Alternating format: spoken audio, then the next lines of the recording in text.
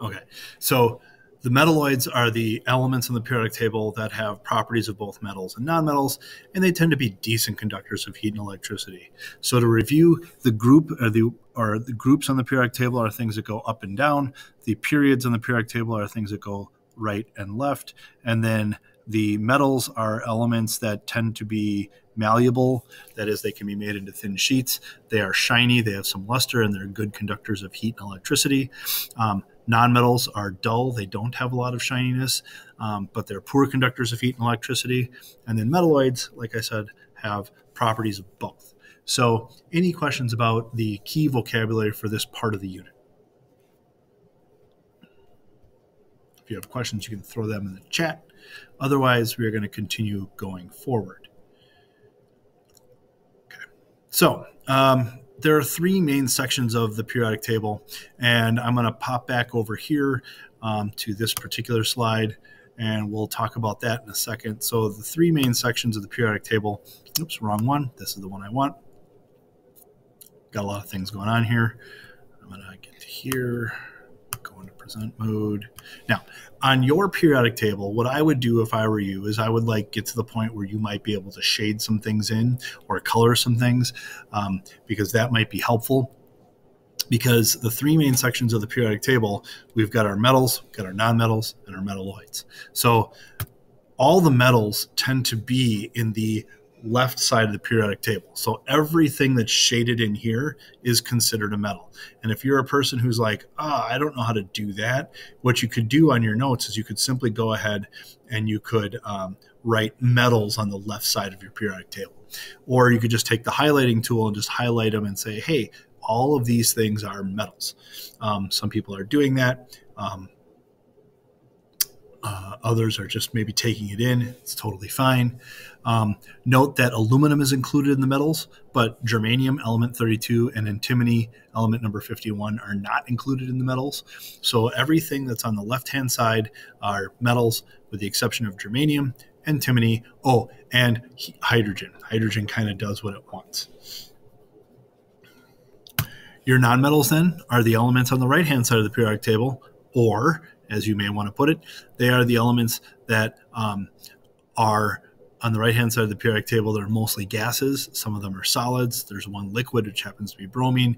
And then the weird exception, which would be hydrogen, is a nonmetal as well. And then lastly, the elements on the periodic table that are known as metalloids are the 6 elements that appear to follow the stair-step line. It's boron, silicon, germanium, arsenic, antimony, and tellurium. These are your metalloids. So I can see that a lot of you are, or some of you are in the process of attempting to copy and make this work out for you. So I'm going to kind of give you a second to fill things in or shade things or circle things as you see fit. So I'm just going to kind of pause here, talking to myself. All right. Okay. A lot of you look like you've got it somewhat handled, so we're going to kind of move forward. Now, some columns on the periodic table have very special names. And they have special names because the elements that are in those columns they have similar properties. So the elements in the first column are known as the alkali metals. So on your periodic table, what I would probably do is I would draw a line or an arrow or something, and I would write alkali metals near the first column.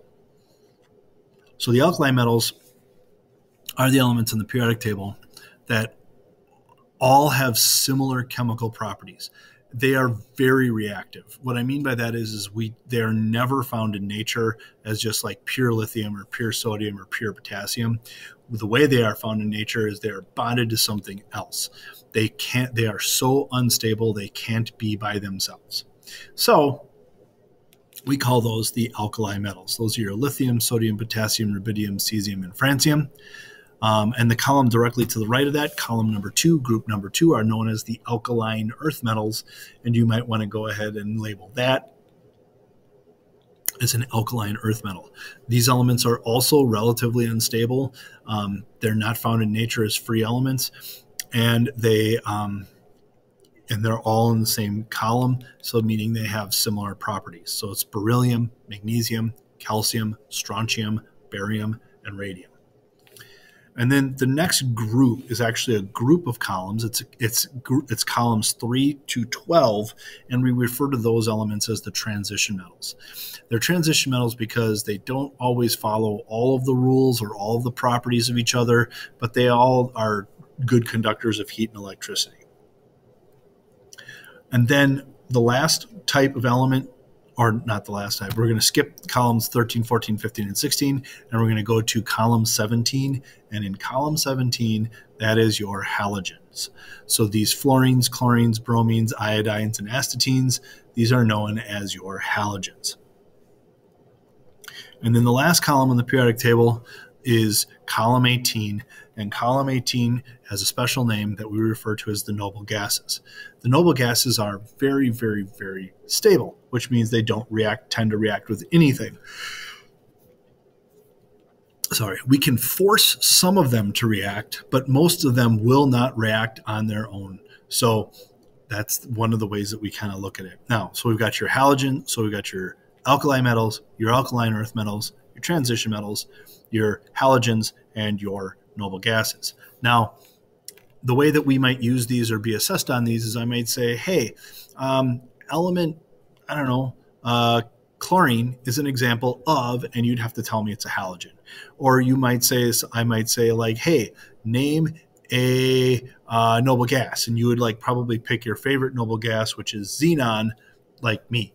And then you might say, I might say like iron and molybdenum and osmium are examples of, and you would say transition metals, and then everybody would be like, yeah, you're probably screaming this at your house right now. You're kind of playing along and screaming this. So that's probably what I'm imagining is happening. So these are the different columns that you're going to have to be responsible for being able to identify stuff in. Any questions here? Okay. Now, remember, valence electrons are found in the furthest out energy level. And I want to take a second to kind of go back to talk about that because here we go. All right. So valence electrons, right? So if I'm talking about something like sodium, for example, sodium has an electron configuration of 1s2, 2s2, 2p6, 3s1. So its valence energy level is the third energy level. It's the biggest energy level, and it only has one electron in it. So the elements of the periodic table that all have one valence electron all happen to be located in the same column. And as a result of that, they're all the elements in period 1, or in group 1. So what I'm getting at here is that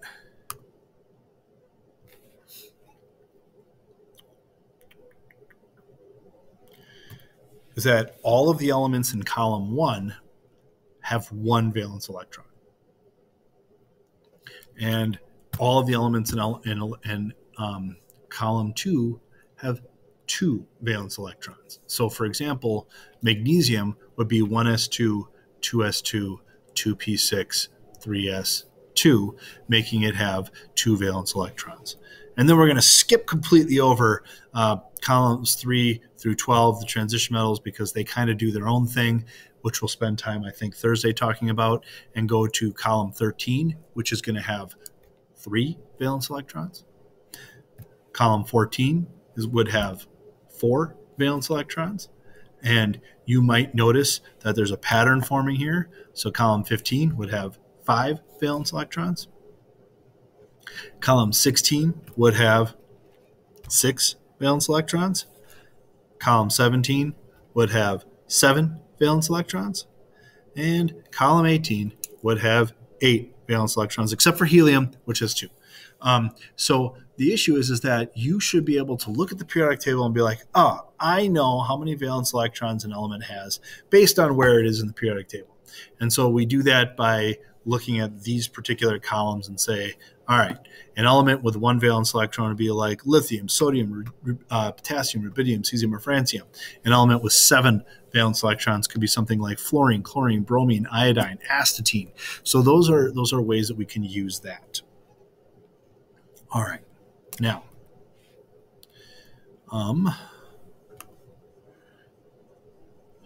the next thing I want to talk about is how metals tend to lose electrons in order to obtain a full octet.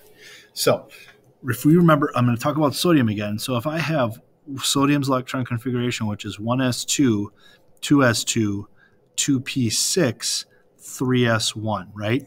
So if it has 3s1 and it loses this electron, it then has a remaining electron configuration of 1s2, 2s2, 2p6. And the biggest energy level now is the second energy level, and the 2 plus the 6 gives us 8 valence electrons, which we would call a full octet. So sodium will lose an electron to obtain a full octet. And when it loses an electron to obtain a full octet, what ends up happening is it tends to form an ion that is negative. And when it forms an ion that is negative, hold on a second while we're loading.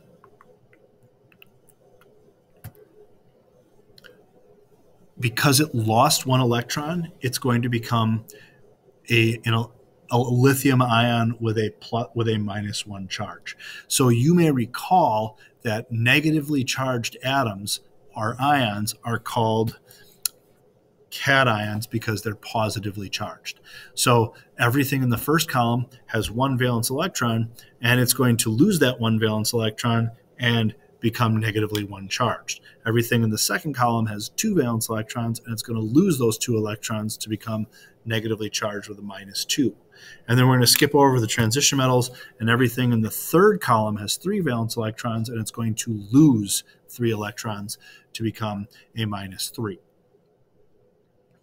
Okay. Now,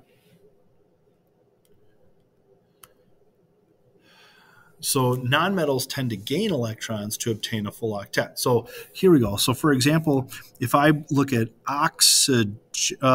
nitrogen, right? Nitrogen's electron configuration is 1s2, 2s2, 2p123. Okay, 2p3.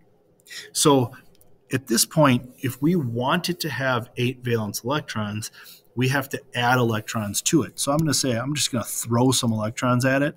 Plus, let's see, we should start with how many valence electrons does it have right now?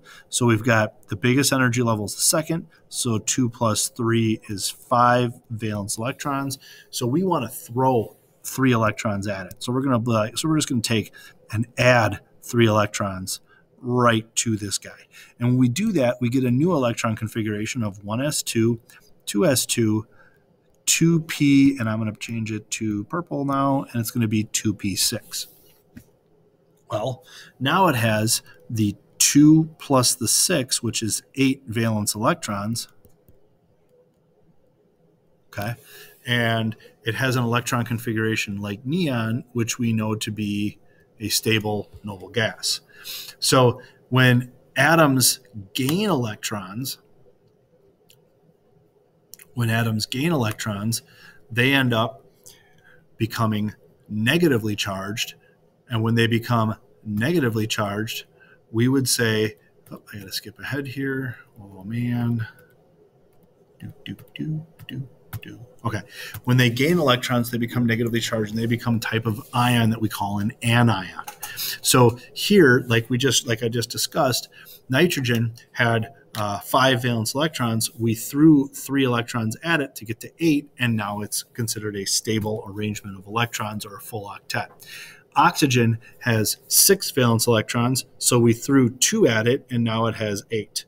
Okay, so that becomes a more stable arrangement of electrons. Fluorine has 7 valence electrons, so we throw 1 at it, and it becomes a full valence electron shell, a full octet, so that becomes a -1 charge. And then your noble gases, they're already full, so even if we throw electrons at them, they're not going to make a difference, so They have no charge. So again, your metals will lose electrons to become positively charged. Your nonmetals will gain electrons to become negatively charged. And each column, the elements all have the same number of electrons lost or gained. And as a result of that, it's pretty easy to identify. So take a second or a few and go ahead and identify or answer these questions. So what I'm going to do here is I'm going to give you a second to answer these, and then we'll come back and we'll talk about the answers. Okay, so it looks like a bunch of you have worked your way through this or are almost done doing this, so let's talk about the answers for a second. So question number 1 in the practice says, name an element that is a halogen. So you're thinking to yourself, I'm going to go over to the halogen column, which is column 17, and I'm going to pick any element there that would be a halogen. And in this case, it could be fluorine or chlorine or bromine or iodine or astatine or uniseptium. Okay. Question number 2 says, name a metalloid that is in the 14th group in the 4th period.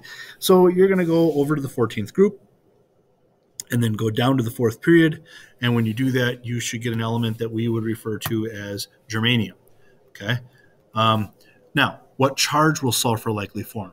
You can go to the periodic table and you can see that sulfur has 6 valence electrons. And if it has 6 valence electrons, it's going to probably gain 2 electrons to get to 8. So it's going to have a -2 charge. And then the next question is, what charge will calcium likely form? Well, calcium has got 2 valence electrons, so it's going to lose those 2 electrons to get to have 8 valence electrons. And so it'll become calcium with a +2 charge. Now, how many valence electrons does silicon have? Well, you locate silicon, and once you've located silicon, you can look at the column and say, oh, silicon happens to be in the column that has 4 valence electrons. And then lastly, how many valence electrons does magnesium have? So magnesium is in the second column, and you'll locate that element, and you'll say, oh, it has 2 valence electrons, just like the rest of the elements in that column. And so that's kind of an example of your homework that you're going to be working on shortly here. So the homework that you have is a worksheet that looks something like this as it comes up. And so it's got, I don't know, it's got like 8 questions. It seems like it's not too super difficult. So what I'm going to tell you to do here is I'd like you to stay on the call until you've completed the worksheet. And I'll know it's completed if you have submitted it, because it is on Google Classroom for you to go ahead and work through. So what I would do if I were you is go ahead and work through this worksheet and submit it. There's 2 options. One's a PDF, in which case you can handwrite your answers, and the other one is a Google Doc, which means you can type in your answers. Both are completely and totally acceptable. And then once you've gone ahead and completed the worksheet and hit submit, you can go ahead and log out for the day. So I'm going to stay on the call here. I'm going to be here if you need me. If you have any questions, let me know. I'll in the chat or unmute yourself. I will be monitoring Google Classroom to see that you're turning them in. And let me know if you have any questions.